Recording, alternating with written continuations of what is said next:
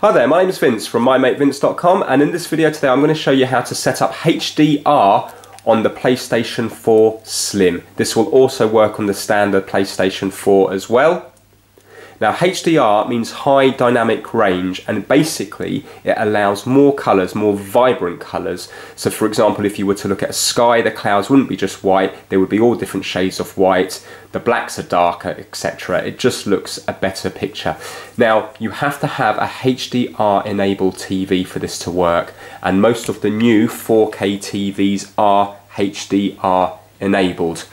Now at the moment there isn't a huge amount of content, unfortunately, on the PlayStation 4 with HDR. This video is made in January 2017 and there's only a couple of games at the moment that have HDR enabled when using 1080p. Also things like Netflix, again as of when this video was made, only do HDR when they're output in 4K, and unfortunately the PlayStation 4 Slim and the standard PlayStation 4 do not output 4K. So if you've got the PlayStation 4 Pro, that's fine, you will be able to get Netflix and stuff to output HDR, but not on the PlayStation 4 Slim or the PlayStation 4.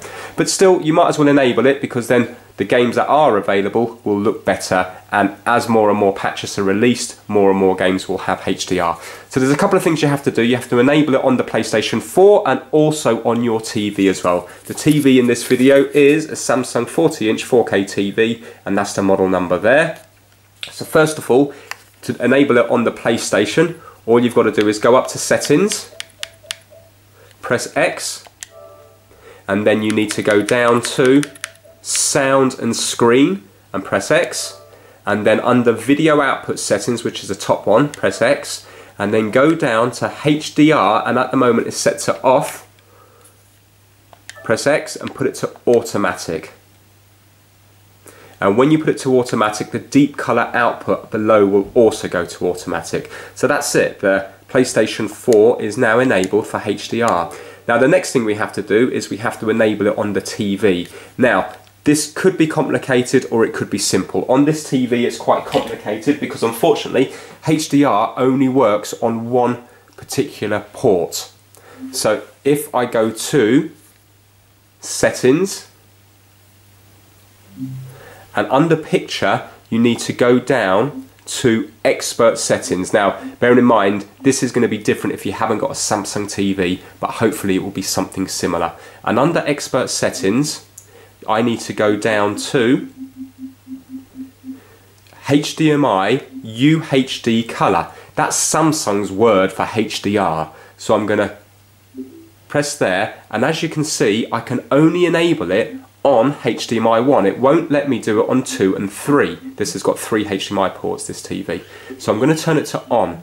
The problem I've got is PlayStation 4 is not connected to HDMI 1, it's connected to HDMI 3. So what we're going to do is we're going to swap that over right now, because if we leave it in 3, then the port at the back is not going to be enabled for HDR. So let's unplug it from 3, and I'm going to plug it into 1, and then whatever you had plugged into 1 you can just plug into 3, because chances are the other stuff that you've got connected will probably not be HDR enabled, you know, if you've just got a standard set-top box or something like that. So at the moment now we've got the PlayStation plugged into HDMI 1.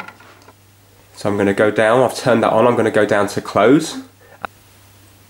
And now I'm going to go back up and I'm going to put everything onto game mode as well. So if you press the left arrow and then go to Special Viewing Mode, I'm going to change it to game mode. So if I change that, it says here, enable game mode for optimal speed when playing video games with a gaming console. Once enabled, there may be a slight decline in the graphics quality. So the graphics might not be quite as good, but then it's going to be more responsive. So that's up to you if you want to enable that or not. I'm going to enable it. So go to game mode and I'm going to turn that on.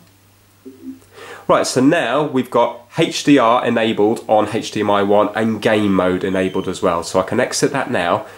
Now I need to change the source, because remember at the moment we're on HDMI 3, but we've had to change the PlayStation over to HDMI 1. So I'm going to go to Source and I'm going to go to HDMI 1, which is this one here, and that's it. Now we will have the PlayStation 4 working on game mode and also with HDR enabled as well. So when you get those games that are HDR enabled, you will see that they should look a lot better. Okay, please give it a thumbs up if it's helped you out, and please subscribe for more how-to videos. Take care, bye now.